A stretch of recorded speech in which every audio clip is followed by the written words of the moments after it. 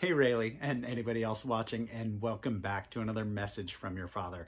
Today we are looking at Luke 1, which is a shift in gears, right? So at the end of Mark, we looked at the last couple chapters looking at Jesus's crucifixion, his death, his burial, and then most importantly, his resurrection. Today we're going to be looking at John the Baptist. We'll also be looking at his father and mother, Zachariah and Mary. Zachariah and Elizabeth.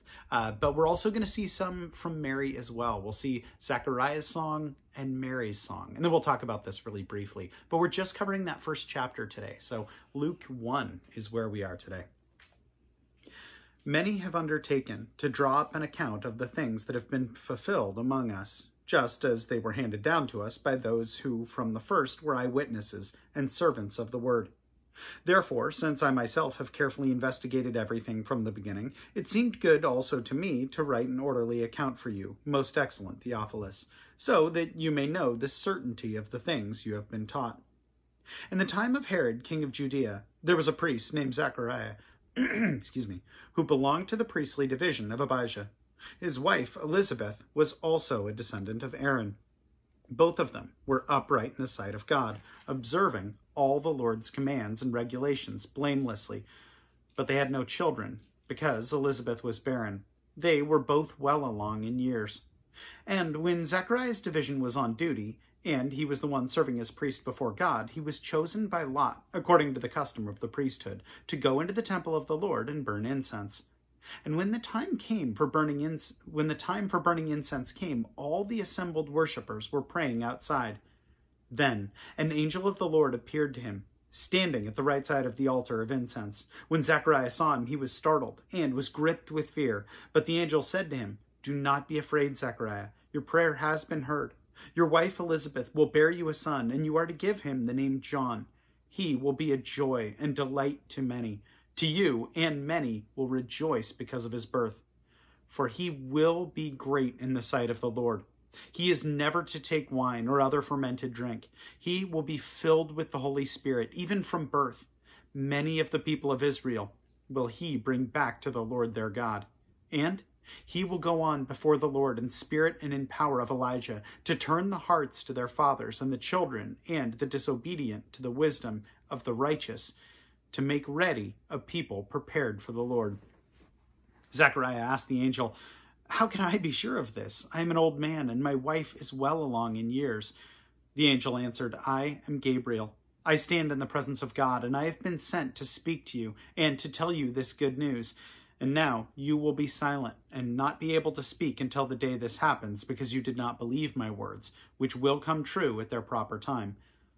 Meanwhile, people were waiting for Zachariah and wondering why he stayed so long in the temple. When he came out, he could not speak to them.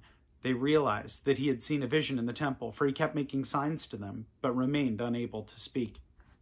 When his time for service was completed, he returned home. After this, his wife Elizabeth became pregnant, and for 5 months remained in seclusion. "The Lord has done this for me," she said. "In these days he has shown me his favor and has taken away my disgrace from among the people." In the 6th month, God sent the angel Gabriel to Nazareth, a town in Galilee, to a virgin pledged to be married to a man named Joseph, a descendant of David. The virgin's name was Mary. The angel went to her and said, "Greetings to you who are highly favored. The Lord is with you." Mary was greatly troubled at his words and wondered what kind of greeting this might be. But the angel said to her, "Do not be afraid, Mary. You have found favor with God. You will be with child and give birth to a son, and you are to give him the name Jesus. He will be great and will be called the Son of the Most High. The Lord God will give him the throne of his father David, and he will reign over the house of Jacob forever. His kingdom will never end." "How can this be?" Mary asked the angel, "since I am a virgin?" The angel answered, "The Holy Spirit will come upon you, and the power of the Most High will overshadow you. So the Holy One will be born, will be called the Son of God. Even Elizabeth, your relative, is going to have a child in her old age, and she who said to be barren in her 6th month, for nothing is impossible with God." "I am the Lord's servant," Mary answered. "May it be to me as you have said." Then the angel left her. At that time, Mary got ready and hurried on to a town in the hill country of Judea, where she entered Zachariah's home and greeted Elizabeth. When Elizabeth heard Mary's greeting, the baby leapt in her womb. And Elizabeth was filled with the Holy Spirit. In a loud voice she exclaimed, "Blessed are you among women, and blessed is the child you will bear. But why am I so favored that the mother of my Lord should come to me? As soon as the sound of your greeting reached my ears, the baby in my womb leapt for joy. Blessed is she who has believed that what the Lord has said to her will be accomplished." And Mary said, my soul glorifies the Lord, and my spirit rejoices in God my Savior, for he has been mindful of the humble state of his servant. From now on, all generations will call me blessed, for the Mighty One has done great things for me. Holy is his name. His mercy extends to those who fear him from generation to generation. He has performed mighty deeds with his arm. He has scattered those who are proud in their inmost thoughts. He has brought down rulers from their thrones, but has lifted up the humble. He has filled the hungry with good things, but he has sent the rich away empty. He has helped his servant Israel, remembering to be merciful to Abraham and to his descendants forever, even as he said to our fathers. Mary stayed with Elizabeth for about 3 months and then returned home. When it was time for Elizabeth to have her baby, she gave birth to a son. Her neighbors and relatives heard that the Lord had shown her great mercy, and they shared her joy. On the 8th day, they came to circumcise the child, and they were going to name him after his father, Zechariah. But his mother spoke up and said, "No, he is to be called John." They said to her, "There is no one among your relatives who has that name." Then they made signs to his father to find out what he would like to name the child. He asked for a writing tablet, and to everyone's astonishment, he wrote, "His name is John." Immediately his mouth was opened and his tongue was loosened, and he began to speak, praising God.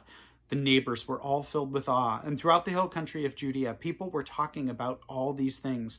Everyone who heard this was wondering about it, asking, "What then is this child going to be?"